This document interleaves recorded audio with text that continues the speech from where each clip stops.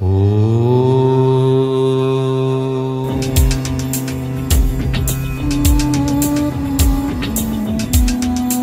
கொடுத்த தந்தைக்கும் உடல் கொடுத்த தாய்க்கும் தன்னம்பிக்கை கொடுத்த தமிழுக்கும் நன்றியும் வணக்கத்தையும் தெரிவித்துக்கொண்டு வணக்கம் ஸ்ரீ டிவைன் டிவி நேயர்களே.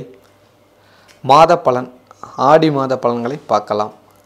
ஆடி மாதம் அப்படின்னாவே ரொம்ப விசேஷமான மாதம். இந்த மாதம் எப்போ ஆரம்பிக்குதுன்னா ஆங்கில தேதி 17/7/2019 முதல் 17/8/2019 வரை இந்த ஆடி மாத காலம் இருக்குது.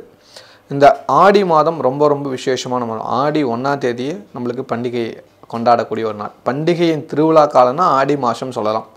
ஆடி மாதம் அப்படின்னா ஊரில் இருக்கிற அத்தனை மாரியம்மன் கோவிலும் ரொம்ப சிறப்பாக சந்தோஷமாக கொண்டாடுவாங்க.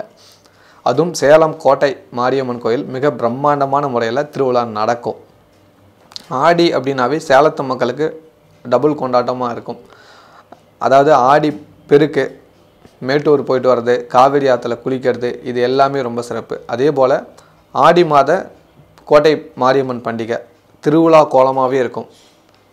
அதனால் இந்த ஆடி மாதம் எப்போவுமே எல்லாத்துக்கும் சந்தோஷம் கொடுக்கும் ஒரு மாதமாகவும் இருக்குது, அம்மனோட ஒரு மாதமாகவும் இருக்குது. இப்போ மற்ற மாதங்களில் ஆடி மாதத்தில் என்ன ஒரு சிறப்புன்னு பார்த்தீங்களா, காலபுருஷ சத்துவப்படி 4ஆம் இடம் அப்படின்னு சொல்லுவாங்க. ஆடி மாதம் அப்படிங்கிறது கடகத்துக்கு சூரியன் வர காலம். அப்போ அந்த வீடு யாருன்னா சந்திரனோட வீடு. சந்திரன் சூரியன், சந்திரன்னா சூரியன் சிவன்னா சந்திரன் சக்தி. அப்போ சக்தி பெண் தெய்வத்துக்கெல்லாம் கொண்டாடக்கூடிய ஒரு மாதம் தான் ஆடி மாதம். சரி, அந்த ஆடி மாதத்தில் வரும் விசேஷ நாட்களை தெரிந்து கொள்ளலாம். இந்த ஆடி மாதம் 1ஆம் தேதியே பண்டிகை, ஆடி பண்டிகை கண்டிப்பாக விசேஷமாகும். புதுமண தம்பதிகளுக்கு ஒரு சிறப்பான ஒரு பண்டிகைன்னு சொல்லலாம். கண்டிப்பாக சிறப்பான பண்டிகை தான். அதற்கு அடுத்தது ஆடி 11ஆம் தேதி. ஆங்கில தேதி 27/7/2019 சனிக்கிழமை. ஆடி கீர்த்திகை. மறக்காமல் முருகன் வழிபாடு பண்ணுங்கள், ரொம்ப நல்லது. அதுக்கப்புறம் ஆடி 13ஆம் தேதி 29/7/2019 திங்கட்கிழமை. அன்றைக்கி பார்த்திங்களா சோம பிரதோஷம். அந்த ஆடி மாதத்தில் 2 சோம பிரதோஷம் வருது. மறக்காமல் பிரதோஷ நாயகர் நந்தி பகவானை வழிபாடு பண்ணுங்கள், நல்லதே நடக்கும். அதுக்கப்புறம் ஆடி 15ஆம் தேதி 31/7/2019 புதன்கிழமை. ஆடி அமாவாசை. முன்னோர்களுக்கு திதி கொடுக்க மறந்துடாதீங்க. ஆடி அமாவாசை ரொம்ப சிறப்பானது. ரொம்ப விழா கோலம் போன்ற ஒரு நாள்னு சொல்லலாம். அன்றைக்கி கோவிலுக்கு போகிறது, வழிபாடு பண்ணுறது, குலதெய்வ வழிபாடு பண்ணுறது, முன்னோர்களை நினைத்து வழிபாடு பண்ணுறது, முன்னோர்களுக்கு வீட்டில் திதி கொடுக்கறது, 4 பேர்த்துக்கு தானம் கொடுக்கறது. அந்த அமாவாசையில் நிறையா தானங்கள் பண்ணுங்கள், புண்ணியம் கிடைக்கும், செய்வீங்க, நம்பிக்கை இருக்குது. அதுக்கு அடுத்தது ஆடி 18. கொண்டாடக்கூடிய ஒரு நாள் தானே. 3/8/2019 சனிக்கிழமை. ஆடி 18 ஆடி பெருக்கு அப்படின்னு சொல்லுவாங்க. ரொம்ப விசேஷம். காவிரி ஆற்று கரையோரங்களில் நீராடுறது ரொம்ப நல்லது. அந்த ஆடி 18 அன்னைக்கு தலையில் 3 அருகம்புல்லை வச்சு குளிப்பாங்க. அதாவது போர்க்காலம் 3 சந்தோஷம் நிகழக்கூடிய ஒரு காலகட்டம் அப்படின்னு சொல்லுவாங்க. அந்த காலகட்டத்தை நீங்களும் கொண்டாடுங்க. பகவான்கிட்ட அனைத்து நல்லதும் வேணும்னு வேண்டிக்கோங்க. இந்த ஆடி 18 அன்னைக்கு நீங்கள் வீட்டில் தான் குளிக்கிறீங்க அப்படின்னா ஒன்றும் பிரச்சனை இல்லை. ஒரு சிம்பிள் வழி இருக்குது. அதாவது நீங்கள் உங்கள்கிட்ட இருக்கிற தண்ணியவே எல்லா புனித தீர்த்தமும் அந்த தண்ணியில் கண்டு 3 முறை அந்த தண்ணியை எடுத்து இப்படி விடுங்க. அள்ளி இப்படி விடுங்க. அப்படி விட்டிங்களா கண்டிப்பாக அந்த தீர்த்தம் புனித தீர்த்தமாக மாறிவிடும். மனசார நினைத்து அதுக்கப்புறம் நீங்கள் குளிங்க, ரொம்ப நல்லது. அன்னைக்கு ஸ்ரீ ஆண்டாள் பூரம், ஆடி பூரம் நட்சத்திரம் வர நாள்.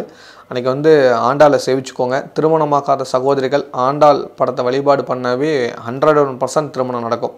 ஏன்னா அவங்க மட்டும்தான் கடவுளையே கணவனாக அடைஞ்சவங்க. ஒரு மனித பிறவி எடுத்து கடவுளை அடைஞ்சவங்க அவங்க மட்டும்தான். இப்போ ராமாவதாரம், சீதை இதெல்லாம் இருக்குது. ஆனால் ஆண்டாள் மட்டும் ஒரு தனி விஷயம்னு வச்சுக்கோங்களேன். அதாவது அதீத நம்பிக்கை வச்சுருந்தா நடக்கும் அப்படிங்கிறது. முடியாதது ஒன்றும் இல்லை, அது ஆண்டாள். அதாவது நம்ம கிட்ட இருக்கிற பெண் தெய்வங்களே ஆண்டாள் ரொம்ப திறமையானவங்க அப்படின்னு சொல்லலாம். அவங்க நம்மளுக்கு நம்பிக்கை கொடுக்குறாங்க. நீயும் நம்பு, ஆண்டவன் உன்னை காப்பாற்றுவான். அந்த நம்பிக்கை உங்களுக்கும் வேணும். நல்லது நடக்கணும்னா ஆண்டாள் வழிபாடு பண்ணுங்கள், நல்லதே நடக்கும். அப்புறம் ஆடி 24ஆம் தேதி 9/8/2019 வெள்ளிக்கிழமை வரலட்சுமி விரதம். மறக்காமல் மகாலட்சுமி வழிபாடு பண்ணுங்கள், ரொம்ப நல்லது. அதுக்கப்புறம் ஆடி 27ஆம் தேதி 12/8/2019 சோம பிரதோஷம். ரொம்ப விசேஷமான நாள், வழிபாடு பண்ணிக்கோங்க. அதுக்கப்புறம் ஆடி 30ஆம் தேதி 15/8/2019 ஆவணி அவிட்டம். நோட் பண்ணிக்கோங்க, நம்புகிறேன். இந்த விழா காலங்களெல்லாம் ஆடி பண்டிகை வரக்கூடிய நாட்கள். அந்த நாட்களை சந்தோஷமாக கொண்டாடுங்க. அனைத்து நல்லதும் உங்கள் குடும்பத்தில் நடக்கட்டும். தொடர்ந்து ஒரு அறிவிப்புன்னு சொல்லலாம். நீண்ட காலமாக மக்கள் என்கிட்ட கேட்டுட்டு இருக்கிறது, கடன் பிரச்சனைங்க ஏதாவது ஒரு வழி சொல்லுங்கன்னு. கண்டிப்பாக அதற்கான ஒரு வழி இப்போ உங்களுக்கு கிடைக்க போகுது. 18/8/2019 ஞாயிற்றுக்கிழமை தமிழ் ஆவணி 1ஆம் தேதி. ஆவணி 1ஆம் தேதி சேலத்தில் ரெகுலராக நடக்கக்கூடிய மண்டபம் தான் விஎம்கே அண்ட் விஎம்ஜி திருமண மண்டபம். அந்த மண்டபத்தில் கடன் பிரச்சனை நீங்கி சகல ஐஸ்வர்யம் உங்கள் வீட்டுக்கு வர செய்யும் ஸ்ரீ ஸ்ரீ காருண்ய லக்ஷ்மி பூஜை நடக்குது. மிஸ் பண்ணிடாதீங்க. ஸ்ரீ ஸ்ரீ காருண்ய லக்ஷ்மி பூஜை உங்கள் லைஃப்பில் இந்த பூஜை மட்டும் மிஸ் பண்ணிடாதீங்க. கடன் பிரச்சனை இருக்கிறவங்க இதில் கட்டாயம் கலந்துக்கோங்க. உங்கள் கடன் பிரச்சனை 100% நீங்கிறதுக்கான வழிகள் அங்கே கிடைக்கும்.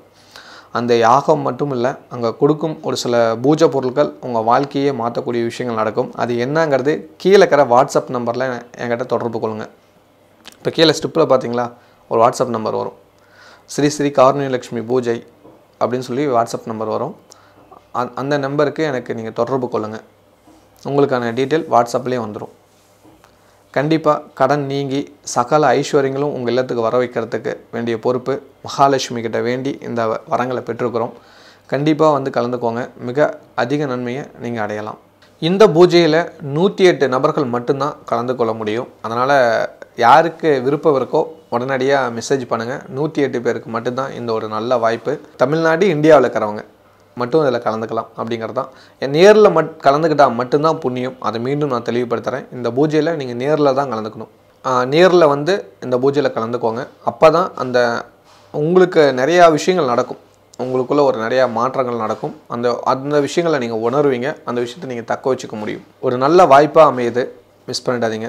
உங்கள் வாழ்க்கையை மாற்றக்கூடிய ஒரு நல்ல நாளாக மட்டும் இல்லை, நிறைய விஷயத்தை கற்றுக்கக்கூடிய ஒரு நாளாகவும் அமையும் அப்படிங்கிறதுல மாற்று கருத்தே இல்லை.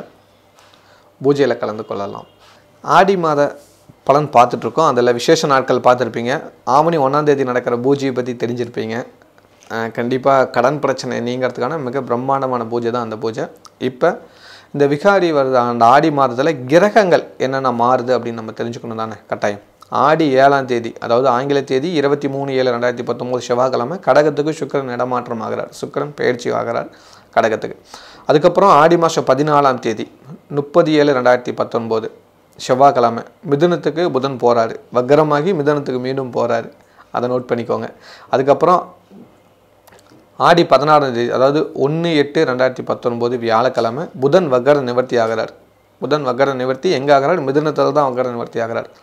அதுக்கப்புறம் என்ன நடக்குதுன்னா ஆடி 18ஆம் தேதி 3/8/2019 சனிக்கிழமை கடகத்துக்கு மறுபடியும் புதன் வராரு. பாருங்கள் புதன் என்னென்ன மாற்றம் பண்ணிகிட்டு இருக்காருன்ட்டு. புதன் கடகத்துக்கு மீண்டும் வந்துடுறாரு. அதுக்கப்புறம் ஆடி மாதம் 23ஆம் தேதி, அதாவது 8/8/2019 வியாழக்கிழமை சிம்மத்துக்கு செவ்வாய் இடம் மாற்றுறாங்கிறார். செவ்வாயோட நீச்ச பங்க நீங்கி நல்லபடியாக சிம்மத்துக்கு வரார். அதுதான் ரொம்ப விசேஷம். ஓகேவா? அதுக்கப்புறம் ஆடி மாதம் 26ஆம் தேதி 11/8/2019 ஞாயிற்றுக்கிழமை குரு பகவான் வக்கர நிவர்த்தி ஆகிறார்.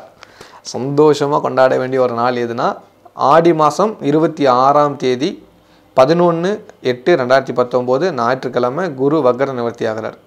அதனால் இந்த நாட்களை மறக்காமல் ஞாபகம் வச்சுட்டு பகவானோட தரிசனத்தை பெற்றுக்கோங்க. நல்லது நடக்கும். அதுக்கப்புறம் ஆடி 31ஆம் தேதி, அதாவது 16/8/2019 வெள்ளிக்கிழமை சிம்மத்துக்கு சுக்கிரன் இடமாற்றம் ஆகிறார். சுக்கிரன் மீண்டும் இந்த மாதத்தில் 2 முறை இடப்பெயர்ச்சி ஆகிறார். அதை நோட் பண்ணிக்கோங்க. ஏன்னா சுக்கிரனோட இடமாற்றங்கிறது ரொம்ப ரொம்ப முக்கியமான விஷயம். ஏன்னா பல மாற்றங்களை கொடுக்குறாரு. கடைசியாக தான் மாறுறாரு. ஆனால் நம்ம கணக்கு வந்து கடகத்தில் சுக்கிரன் இருக்கிற மாதிரி நம்ம கணக்கு வச்சுக்கலாம்.